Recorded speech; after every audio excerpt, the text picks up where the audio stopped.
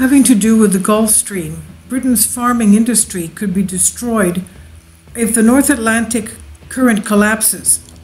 A collapse in the Atlantic Meridional Overturning Circulation, AMOC for short, could create havoc on Britain as it could prevent the country from farming crops. This is according to a new study showing the devastation revealed. Sean Martin, Express UK reports the AMOC, also known as the North Atlantic Current or the Gulf Stream, is weakening as a result of climate change. Thus, we have more cold weather, especially this year again. Last year, and even more so this year, over the UK and Northern Europe. The experts have warned it could collapse, and if it does, Britain's crop farming industry, which brings in almost £10 billion per year, could be significantly damaged, according to a new study. The AMOC carries heat from the Gulf of Mexico, the Gulf Stream, partially contributing to the heat of Northern Europe's climate, of course.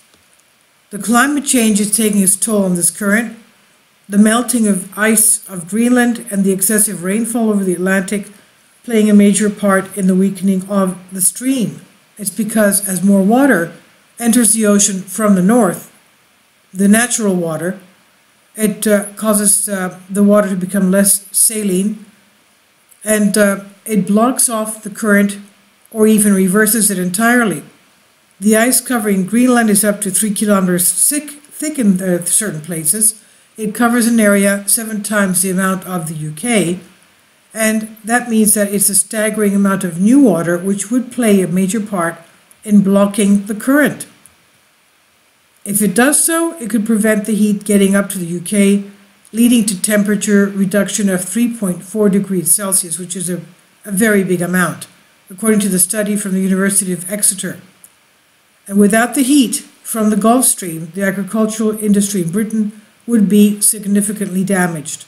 Dr. Paul Ritchie of the University of Exeter said, if the AMOC collapsed, we would expect to see much more dramatic change than is currently expected due to climate change. Such a collapse would reverse the effects of warming in Britain, creating an average temperature drop of 3.4 degrees Celsius and leading to a substantial reduction in rainfall.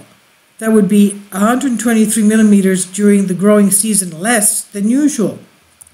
So if this happens, it could prevent heat getting to the UK, leading to a temperature reduction of 3.4 degrees Celsius, according to the study from Exeter University.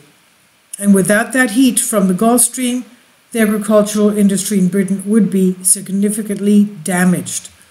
Dr. Paul Ritchie of the University of Exeter said if the AMOC collapsed, we would expect to see much more dramatic change than is currently expected due to climate change. And such a collapse would reverse the effects of warming in Britain, creating an average temperature drop of 3.4 degrees Celsius, leading to a substantial reduction in rainfall. These changes, especially the drying, could make most land unsuitable for arable farming. Professor Tim Lenton, director of the Global Systems Institute at the University of Exeter, said any risk assessment needs to get a handle on the large impacts if such a tipping point is reached, even if it is a low probability event. The point of this detailed study was to discover how stark the impacts of AMOC collapse could be. Professor Lenton described saying that the climate change needs to be combated now if we are to minimize the risk of passing climate tipping points. And Professor Ian Bateman of Exeter's Land, Environment, Economics and Policy Institute said, with the land area suitable for arable farming expected to drop from 32% to only 7% under the AMOC collapse, we could see a major reduction in the value of agricultural output. In this scenario, we estimate a decrease of £346 million per year, a reduction of over 10% in the net value of British farming.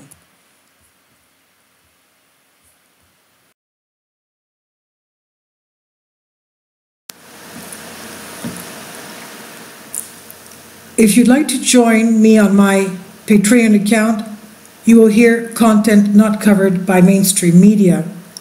These riveting stories will be based on my research, and I will state my opinions and give my personal insight on diverse and controversial subjects and world events not covered by mainstream media, and not supported by YouTube guidelines. So whatever I have on my Patreon, most of those will not be on my YouTube channel. Please consider becoming a member today. More of the most significant and important videos will be on my Patreon channel. Your support helps me to continue my research and keeps this YouTube channel alive.